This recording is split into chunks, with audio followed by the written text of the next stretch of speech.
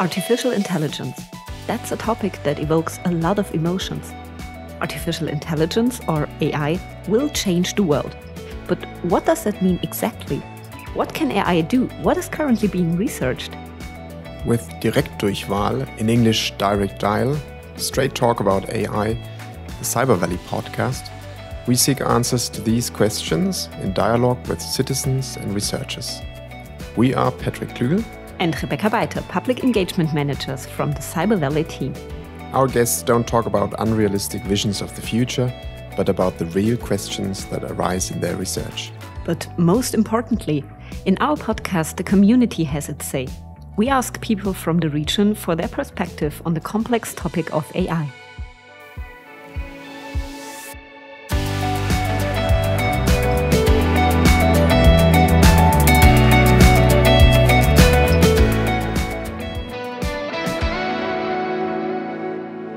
Robots or machines that can move in space, perhaps have a body, perhaps even have a body similar to that of a human.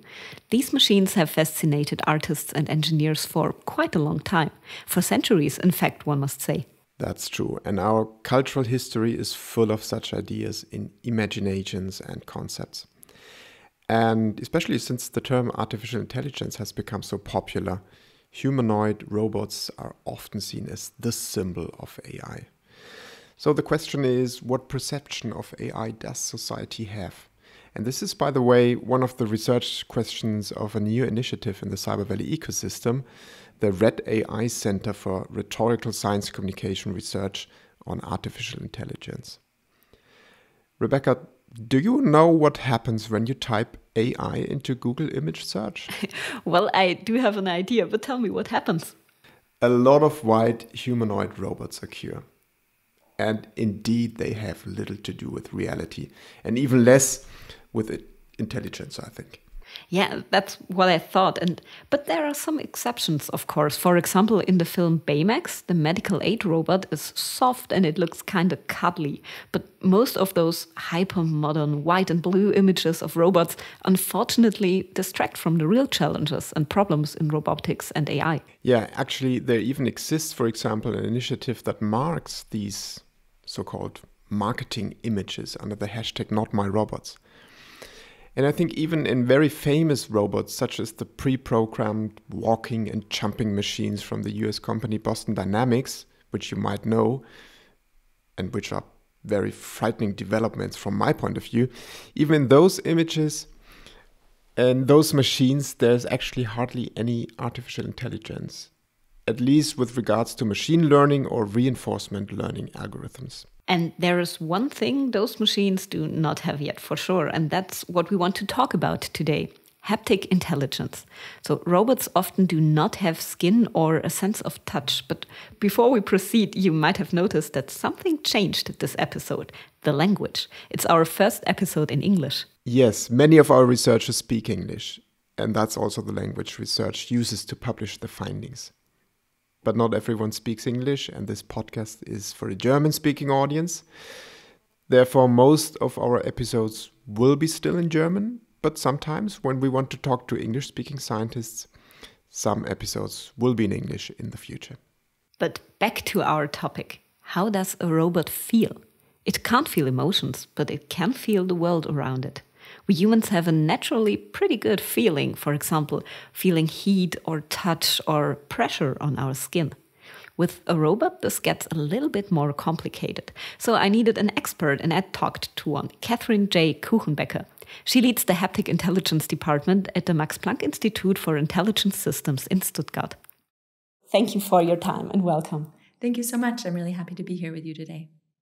To everyone who's listening right now, I want you to concentrate on your hands. What do you feel? For example, I still feel that I just had a really heavy bag in my hand with my podcast equipment, and I feel that my hands are a little bit warmer than usual. What do you feel right now? Actually, my hands are a little bit cold because it's winter and I keep my office a little cold to keep the energy low. But beyond that, so those ambient effects, to me, the sensations in my hands that are most fascinating are when I bring my hands into contact with objects in the world. And that's because our hands are exquisitely sensitive to all kinds of different mechanical information and all kinds of motions. And it's through our hands that we accomplish just about everything that we do in the world, whether it's picking up a glass of water to drink it, typing on a keyboard, driving a car, or hugging a loved one. All that physical interaction with the world passes through our body and through our sense of touch. And I find that really interesting, talking about what you feel with your hands. There are so many different things in mind. You can feel heat, you can locate where something is touching you. So when talking about haptics, about the sense of touch, what exactly do we talk about? I usually divide overall haptics into two main categories. And the first is tactile or cutaneous things you feel in your skin. So your skin is there to protect what's inside your body and cushion impacts, but it also is innervated, which means it has little cells, mechanoreceptors, thermoreceptors, pain receptors that measure and detect what's happening and physically, whether the air is cooling you or something is pressing or hurting you or vibrating, shaking back and forth or shifting back and forth.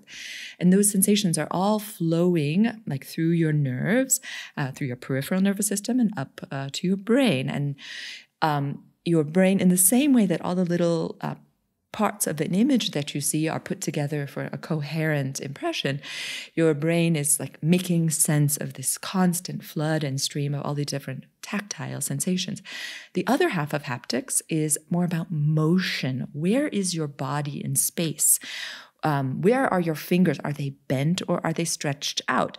If you curl your hand around, say, a spoon, there's both the pattern of the spoon and the coldness and the edges against your skin. And there's also, what is the configuration? How are my fingers shaped around it? And maybe am I squeezing hard or is someone pulling it out of my hand? So more the forces, that's deeper in your body.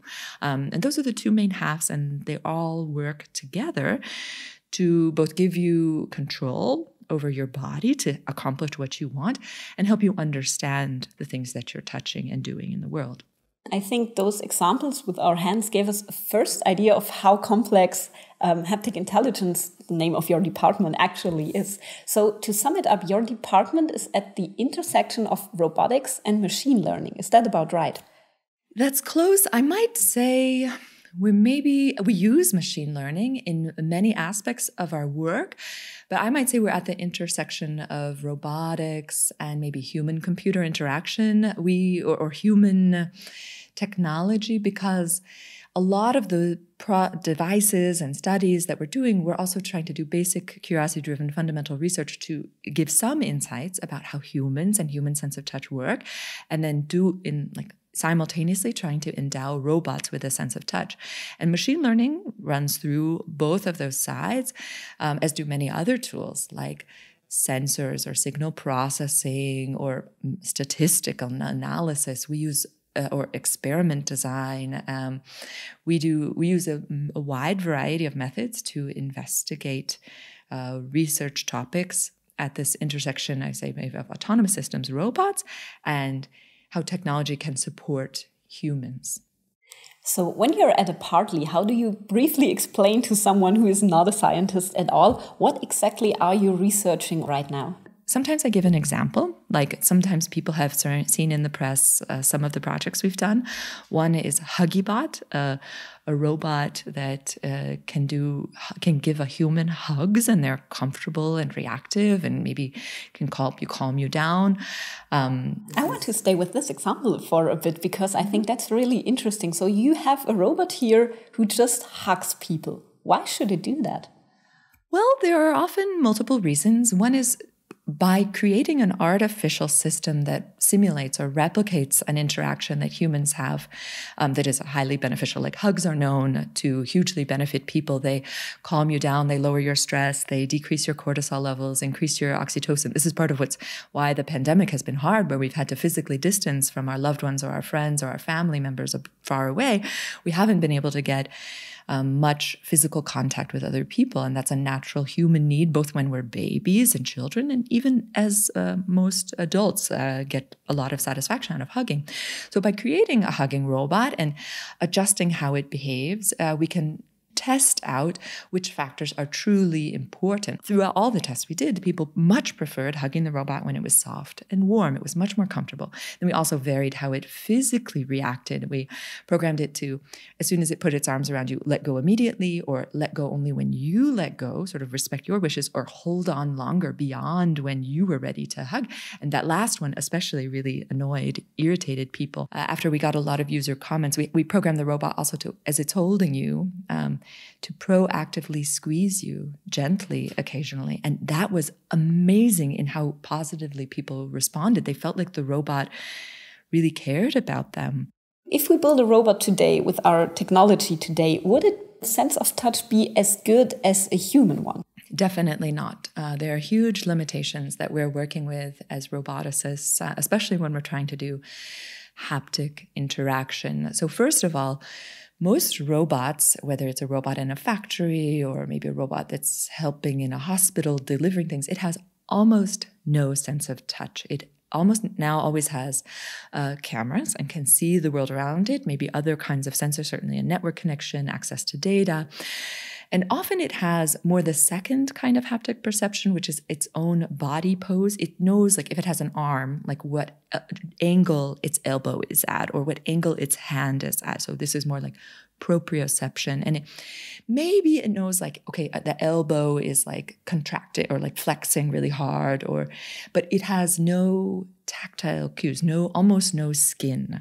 And that's because it's very expensive and difficult to fabricate artificial skin to make it both sensitive and robust.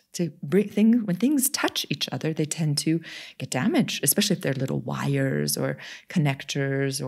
We want skin to be soft and sensitive and sense many things. I personally, over my career, have found great benefit from measuring not just is something touching me and where, but the faster, like the vibrations, the transients, the changes, like texture sliding over your skin or something slipping. And actually that happens really fast. And so we need a lot of measurements in every second. And just building that and having it fit just on the skin of the robot on the outside and streaming all that data, that's the first problem. The second is, if we have all that data, we don't even know what to do with it. What does it mean? How do we make sense out of all that haptic data? So we are working on different aspects of that by inventing new tactile sensors and integrating them with robots, and then this is where we start to use machine learning to interpret the measurements that our sensors acquire. But if the human skin is already better than anything we can build right now, why should we build it? We humans are already really good at touching. Shouldn't we just do the job the robot should do?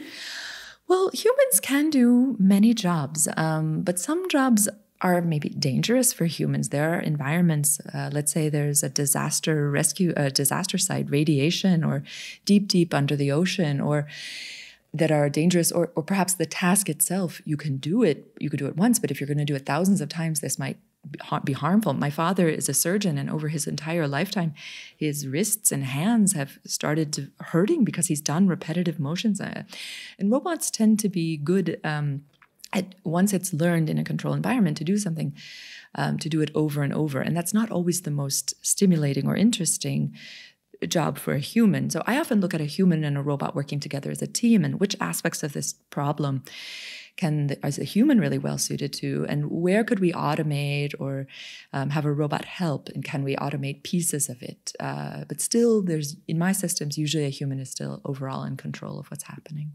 And I think that's a really important ethical question when talking about human-machine interactions. For example, the Huggybot seems like something people can have an emotional connection to. And I think that's a question we have to answer. Do we want machines to be as human-like as possible? Or do we want a new way of interacting with machines so we are not that much emotionally connected to something without feelings or emotions? When we bring people into our lab, so recently we ran a study with 57 everyday adults here in the Stuttgart region, English speaking, because my research team is in English. We are very international. We never deceive them. They don't think the robot, I mean, maybe they do imagine the robot is smart, but it's just a machine. They know it's got a camera and it has arms. And we actually don't try to make it look like a human. And sometimes people there, especially when it's about tactile contact, you can look at something and maybe try to imagine, but most of us have never hugged a robot before. This is the first robot of its kind. And I think you really have to try it to understand what it's like. And then pay attention. Is this something I like or not? And the vast majority of people actually do enjoy, and they're often surprised. We give them the option of, we say you have to hug at least once, and then you can redeem as many hugs as you want, and you can hug for as long as you want. And in our studies, people actually hug much longer, maybe like 20 seconds, whereas a typical hug with a friend is only 2 or 3 seconds long. We compared directly to also hugging with a human because people were really curious. And of course, I think a human is mechanically like nicer to hug than the robot. It's more reactive, softer, more compassionate. But then you have many people mentioned feeling guilty about the woman we had hired, the actress, to hug them, and that she might feel imposed upon or uncomfortable at how long they would want to hug. And with a robot, you don't have that. You don't have to worry about how the robot feels. You can just, if I need a short hug or a long hug, I can just get that for myself. I want to go a little bit deeper into the workflow or the problems of your field right now. So the first haptical intelligent robots, they were, for example, for deactivating a bomb. And you still had some joysticks in your hand to navigate the robot. Now we are a little bit more along the way. So what exactly are you researching on with haptical intelligence right now? Yeah, so one topic that we work on actually quite a lot is called teleoperation, remote control of a robot. And this is where, of course, a dangerous environment, or another application we work a lot on is robotic surgery, where we want a surgeon to be able to operate inside a human body, but without needing a big incision to get their big hands and eyes inside the body, but through long, thin instruments that are always controlled by the surgeon. But we want those in, or another application area. I'm part of the excellence cluster in CDC here at the University of Stuttgart and at our institute. And we are working on bringing robotic technology, AI, and digital technology into construction sites where, again, there are big machines that often people control with a joystick. Like basically there's a knob or a switch where I have to rotate the robot, the crane's elbow or the digger's elbow, or move this. It's rather awkward. It's not fluid. It's not as easy. You have to think really hard. You have to learn, and you have to kind of do it step by step instead of all fluid, moving more than one joint at once. In construction or bomb disposal, maybe more outdoor, dangerous environments, there's still room for improvement on the motion mapping. And that's actually part of the work we're doing in the excellence cluster. Is we want to, we're working on a general algorithm, actually uses optimization to map how a human moves to how a robot moves, and be able to kind of automatically make the robot copy what the human's doing in a very natural way without you having to train and practice a lot. Haptile interaction is one way to interact with the robot, but you can also use, for example, speech. Mm-hmm. So isn't it easier to just make the robot or the surgical robot react to what you're saying it should do? Well, we had surgeons be able to talk to the robot to like bring up different tools. For example, we used augmented reality and computer vision, and actually we used a machine learning algorithm that someone else created and shared open source, which we're really grateful for example, to see are the instruments in view or not, and warn them if they're moving their tools out of view because that's dangerous, or to measure different structures. And actually the surgeons were not good at all at guessing how big something is compared to accurately measuring the size so they could maybe decide how big of an implant to put in. But their hands are completely busy while they're doing these tasks. And so we used voice to say, Da Vinci, compute distance, or to turn on and off the different functionalities. So I would say voice is good for a more cognitive, like think of the ways you use voice and maybe summoning information or turning on modes. But manipulation, it seems counterintuitive to humans because we're all so good at things. Like if I give you a task of like chopping up a carrot, it is actually much easier for a robot to hear you say, "Robot, please chop the carrot," versus actually physically chopping the carrot is, I would say, 1,000 times harder, given current technology, than understanding the words "robot, please chop the carrot," because the carrot chopping, you have a dangerous thing, a knife, and a material, this carrot, this natural material, vegetable that is different every time, and I have to move through the air and then slice through the carrot, and that's way harder. So the haptic intelligence, we haven't yet mastered nearly to the level of like speech, although there's still, of course, good work and interesting work happening in speech, or even visual perception. I think for robots, a robot, an autonomous system, or an agent intelligence system can look at the world and better understand what it's seeing compared to touching things and understanding what it's feeling or manipulating objects in the world. And I think that's really interesting because that's such a normal human sense. We have it covered in all of our body. And when I looked at your department areas and saw one is called understanding tactile contact, I was a little bit surprised because I thought we humans already have understood what touch actually is because it's such a basic thing. I would say we take our sense of touch for granted because it's always there. Your sense of touch almost never turns off. It's very rare compared. Losing your sense of vision, losing your sense of hearing, those are disabilities, but people can learn to live. It's very rare for your sense of touch. It's so fundamental. It's throughout your body. It's not just in one local area. And coping with a loss of the sense of touch, even think about how clumsy you become if your hand goes to sleep or you have Novocaine. Maybe if at the dentist and they apply an anesthetic locally, you almost cannot talk or drink because you don't have this feedback of how your body is moving, which is tightly connected to like how you activate your muscles compared to how the motion is happening or what you're touching. So I guess it's like maybe touch is an underappreciated sense because we're all so good at it through practice. And babies and children gain this experience through practice and through experience. And it takes years I would not trust my 4-year-old niece to chop a carrot. She might chop her finger off and control the forces that high. I mean, we're working on Legos, assembling Legos properly. But that's a good part where we can ask a question. What exactly is the intelligent part about haptic intelligence? So where does the AI or machine learning come into part? Yeah, so the AI and machine learning tends to come in more in interpreting the signals, like what you might call like a traditional AI or machine learning. So once we have acquired, like now I have a sensor on a robot, say a particular kind of fingertip sensor, how do I make sense of that, understand what's happening? Because the sensor, usually the readings, they might be all these voltages or these and they don't map one-to-one to like a little force vector at each point. There's some transformation. It's often nonlinear and complicated. I have a long-term collaboration with Georg Martius, who's a group leader in the Tübingen side of our institute, where we're with his PhD student Juan Bo-san, making a camera-based tactile sensor that has a camera inside the robot finger, and it's looking inside the soft shell and seeing how the deformations are happening, and then can output where the forces are happening and in which direction they're pushing. And Juan Bo and Georg programmed a deep neural network to do that transformation end to end from pixels to this dense 3D force map. And so that's where these like pattern recognition capabilities of machine learning really help. The word haptic intelligence I chose for the name of my department because I believe that to create intelligent robot systems that can truly help people we need not only what I just said, the software side, but we also need improvements on the physical side. And so my team, we're working a lot on these haptic sensors just to bring the data into the computer system. What should we be measuring?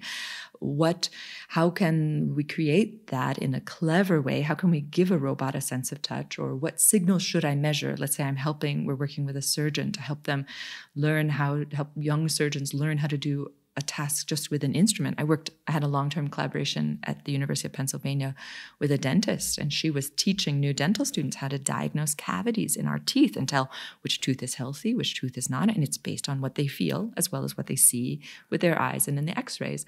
So this is more the human kind of haptic intelligence, and to help people learn those skills, we have to figure out what should we measure and how can we help people improve, especially these expert skills. Or we also work some with patients who've had need to recover from, say, a stroke or spinal cord injury. Like, how can we help people recover their physical capabilities after they've lost them? Okay. So what we discussed so far is part of many interdisciplinary fields. So, for example, mechanical engineering or biomedical engineering, but also computer science and cognitive science. So if we have listeners who think, oh, that's really interesting, maybe I can get into haptical intelligence, what should they study? You should always follow your heart. I think try a few things early in your career if you can. Maybe talk to people you know, someone who's a computer scientist, maybe a friend of your family is an engineer, and ask them what they do. Maybe try to shadow them at their workplace. I think I could have been very happy as a computer scientist studying, or as an electrical engineer, as a biomedical engineer, or as a mechanical engineer. And all of my degrees are in mechanical engineering, but I always took a lot of classes in these other disciplines that I mentioned. And while I was a professor, I also had a secondary appointment in computer science, and I had PhD students and master students in electrical engineering and biomedical engineering. My team here is extremely diverse. It's good to have a core set of competencies. So choose a field. If the mechanical things make more sense to you or bring you more joy, or the electrical things or the programming things, how do you want to spend your time? You want to have like a core competence, but then some breadth. A professor I really look up to at Stanford, he was an entrepreneurship professor, Tom Byers, used to tell us you should try to be T-shaped, like the letter T, broad, but then in one area deep, like the vertical part of the T. And you can choose your specialization, but you need to be able to speak to the other experts in relevant areas so you can really build complex systems that are not only mechanical, say, but also or not only a computer program. But to me, it's very meaningful to create these integrated systems. It's complicated, it's tricky, but it's also fascinating. So that was my interview with Catherine J. Kuchenbecker. There was a lot of interesting information, and if you want to read it again, on our website cyber-valley.de we will publish a blog post with the written interview as soon as this episode airs. Patrick, did you learn something new while listening to it? Of course, to be honest, most of it was new to me. And in the first place, I was thinking a lot about what those findings should or could be applied to. But then I was much more surprised that we are still at the beginning of something like an artificial haptic intelligence. Yeah, I thought that too. And since the interview, I also notice much more often all the things I feel with my skin, where I feel pressure or how my clothes feel, for example. I've never noticed that before. It's exciting that I've taken it for granted so far. But now I'm also excited to hear the public perspective on this theme. Who do you talk to, Patrick? I'm so sorry that I couldn't find a citizen on short notice that was prepared to give me her or his view on robotics in English this time. But I did talk to another very interesting person, to someone who deals with those future issues in an artistic way and also in a very physical way. I'm Ilja Mirsky. I work as a dramaturge at the Institut für theatrale Zukunftsforschung in the Zimmertheater Tübingen. If you would translate it into English, it would be something like Institute for Performative Future Research or for Theatrical Futurology at the Zimmertheater Tübingen. And I have a background in cognitive science and in performance studies. And right now I'm also doing a PhD about human AI interaction on theater stages in Tübingen and at the Zurich University of the Arts. Yeah, I am very happy to talk to you about some thoughts and things I am and we are working as a theater on. So, what do you find so fascinating about human-machine interaction? I realized that there is really a lot in human-machine interaction if you pursue a creative approach towards human-machine interaction. So basically, I would say that technology always triggers human behavior. So every time we as humans interact with technology, it does something with us, not only on a cognitive level, but also on a level of how do we interact. For example, the smartphone introduced a new way of interacting with the touch display. Sometimes you can see little children interacting with TV screens, which are not touch screens. And there you really can learn a lot about how we people interact and how our body, how our fingers, our movements tell something about our approach towards technology. I think we as humans, we often underestimate our abilities in regard to cognition, in regard to imagination, to creativity, but also to communication. Every time I start creative processes with machines, I search for the limits of the machines. So where the machine stops working, where is it unpredictable, and where starts a creative way of interacting with a machine. For example, if it comes to VR or virtual reality or augmented reality, it's very interesting to watch people, how they get really curious about exploring the virtual space, about looking under the tables, behaving in a way they don't behave in a normal daily regulated life. I would say in our daily life, curiosity is often limited, and I see that machines often help us to be more curious about understanding our world and our environment. And what role can theater play in all this? I used to work with people with disabilities, and there I saw that it's really not easy to get into interaction with machines because there are certain norms, certain rules people have to obey to interact with a machine. So the basic approach of the theater I'm working in is to develop plays by thinking about which topics, which subjects, what kind of contents really matter now. So we really start in our daily life and we think about philosophical questions, about, of course, artificial intelligence and machine learning. We therefore always talk to experts in those areas. For us, theater is kind of a social space, and it's a space where we can think about how we want to live in the future, how we think about certain topics, about certain philosophical questions or ethical questions or the technology. What comes to your mind when you think of our future with machines? What do you hope for, or what fears do you maybe have?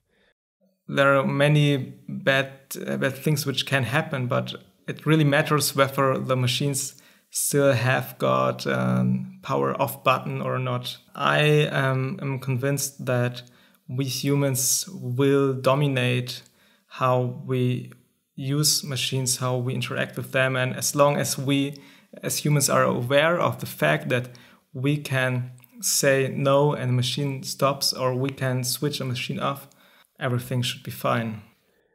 Okay, and what should or what can we as humans learn from machines? I try always to be a positive person and a very optimistic one, and I really think that machines can help us being more creative, but it matters how we reflect on those machines and how we reflect on those interactions. For example, if it comes to the topic of talking to machines, I am sure that in a few years, it will be okay to talk to machines or to Siri, even if other people are listening to it. So machines, they will be also kind of acting on the stage, and acting is also a very wide word. Acting might be also just standing there, or acting might be going from left to right and doing nothing, or acting might be cleaning up the stage. I mean, there are many, many possibilities. We at the theater, we have got vacuum cleaning robots, and we sometimes like make jokes about them. We just want to put them on the stage and making like a robo ballet and watching them doing crazy things, because I think there's really something in it. It's really about things that move, things we can interpret something into their behavior, into how they interact, how also we, or for example, how a human actor might interact with a machine in a setting where really all the audience has to pay attention to this interaction. Because most of the times those interactions are just like not central for our daily life, because machines are understood as little helpers. But if you put them on a theater stage, it really can be something. And this might be interesting. What do machines or robots lack to be a good actor or actress? I think robots can learn a lot from actors, and for me, it's the concept of presence, how to act in a way so everyone is watching you, or how to create a certain tension between you and the viewers. And this is from a theatrical or a scientific side very interesting, because it's very hard to explain what creates this feeling of being present.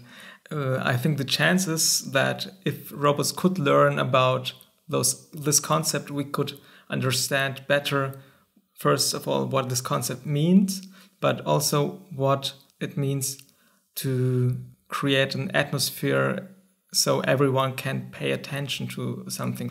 And this would be very interesting, because I'm really curious whether it's possible to simulate it, and also how to simulate it, and really what's in it that makes us so fascinating about something being present. What is the danger of robots having total control over their bodies? First, I think that it's very hard to create kind of the concept of a body. A human really needs time to learn about the human body, about the abilities, about what's possible, what's not possible. It's very interesting. Every time I put VR goggles onto a person, if it's like a dancer or an actor, and it's the first time the person has got a VR headset on, after a few seconds the person says, "Oh, I don't have a body anymore." So it's really interesting. And if I wait a couple of more minutes, usually the dancer is laying on the floor with the VR headset on and looking into the sky and doing really crazy movements. And most of the people who are not dancers or actors don't do stuff like this, and they don't say that they don't have a body. Yeah, this is something Catherine also talks about in the interview. She explained how important it is to have this haptic intelligence, to feel like we have a body and a beginning and an end of ourselves. Was there anything in particular in the interview that sparked your interest? I was really fascinated about the Huggy-bot, and also about the experiments she told in the interview, because especially the one thing when the Huggy-bot is hugging you even stronger after you don't want to hug it anymore makes me curious, because this is something, I would say it's a way of unpredictability in a way. You as a human would anticipate that if you stop hugging something, the other person or the other robot also would stop hugging you. One of my first thoughts about the interview was, what would it be if you could connect a natural language processing or text-to-speech algorithm, and then the Huggy-bot is telling you how the hug feels. So also making the robot talking about how it feels to hug you would be very interesting. And yeah, I really would love to get to know Hugibot. What I found very impressive was how optimistic Ilja is about all these things. He's curious and he's almost enthusiastic about the future possibilities he sees in human-machine interaction. And as you heard, he also really wanted to test the Hugibot once. What gave me food for thought was the question of the concept of a body he raises. So what does it actually mean to have a soft and a living body with the boundary that separates us from others, but at the same time must be, of course, very permeable. So in the end, I thought, wow, how robotics can make the incredible value of being human very, very clear to us. That was my learning in the end. And with that, we got to the end of this episode. If you want to stay up to date with all our public engagement activities, for example, our workshops and more, you can subscribe to our public engagement newsletter on our website, cyber-valley.de/newsletter. We will put the link in our show notes for those who are interested. Our next episode for the Cyber Valley podcast Direktdurchwahl will be in German again, and it will be a special episode for our 5 years anniversary. So stay tuned and thank you for listening. Bye. Bye-bye.